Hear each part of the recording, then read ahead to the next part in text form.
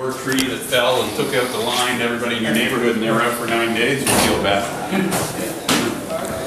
So they let you in there, Charles. Let me in there. Let me in, and I never said a word. So I don't know if you want to walk or if you okay, sure.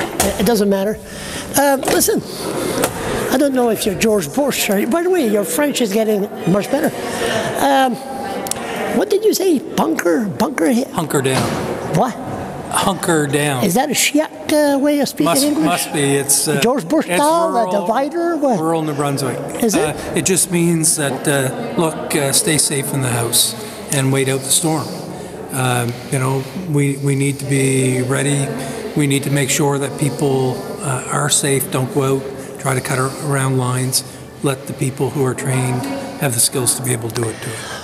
What do you say to people that want to play politics with this?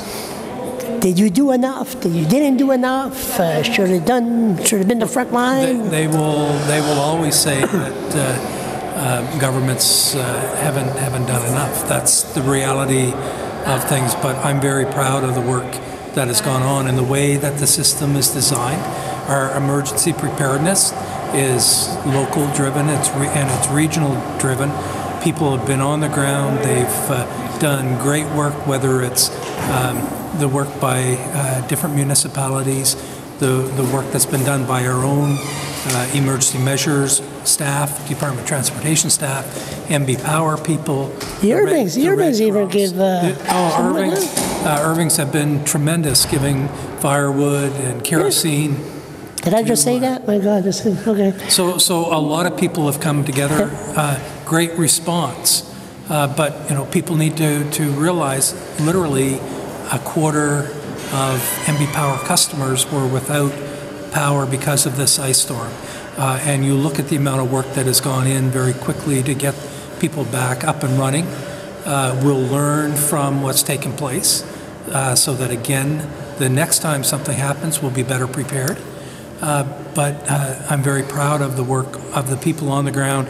Look, MB Power employees who have not been home with their families over the last number of days because they're working to get people reconnected to hydro. So have you've been, when this started, you've been in connection? You weren't in hiding somewhere, Bahamas? I've been in New Brunswick and I've been on... Some people say that. That's what I'm asking you. I've been certainly at my home. I've been here in Fredericton. I've also been out on the ground witnessing what's been going on by the volunteers with the fire services, with MB Power people.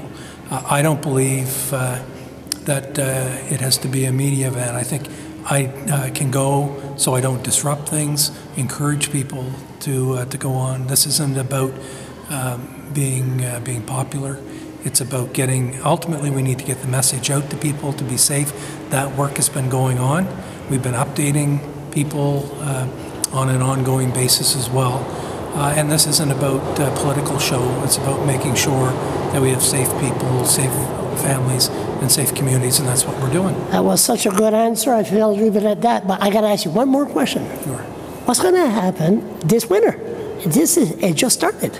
Look, we don't know what tomorrow brings. We know that the next couple of days... You're the Premier. You should be able to predict what's going on. It's a federal issue, right? Oh, it's a federal. No. We know the next few days is going to be very cold. So, you know, again, it's important for people to be safe. It's important for us to check on our neighbors as well, especially those who are elderly. I'm talking about the winter, all winter long. Look, I know you can't predict Mother Nature, but we're pretty resilient. Now, my young fella who, you know, he and his friends enjoy snowmobiling. It's been a great winter. They're snowmobiling a lot earlier than they normally would. So, you know, we live in and we're very fortunate to live where we do, but we're a place that has lots of winter.